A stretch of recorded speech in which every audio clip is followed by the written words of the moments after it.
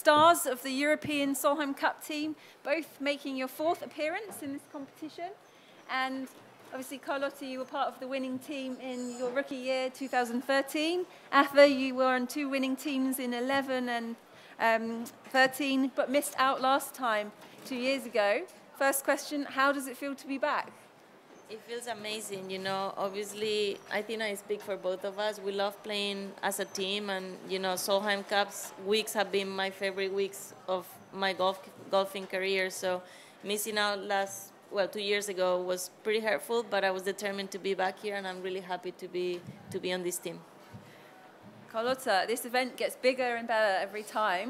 Have you noticed any differences about the setup and the course this year? Yeah, I mean, I'm very happy to be here in Scotland. I think they've done a great job so far. I love the course. It's just so nice to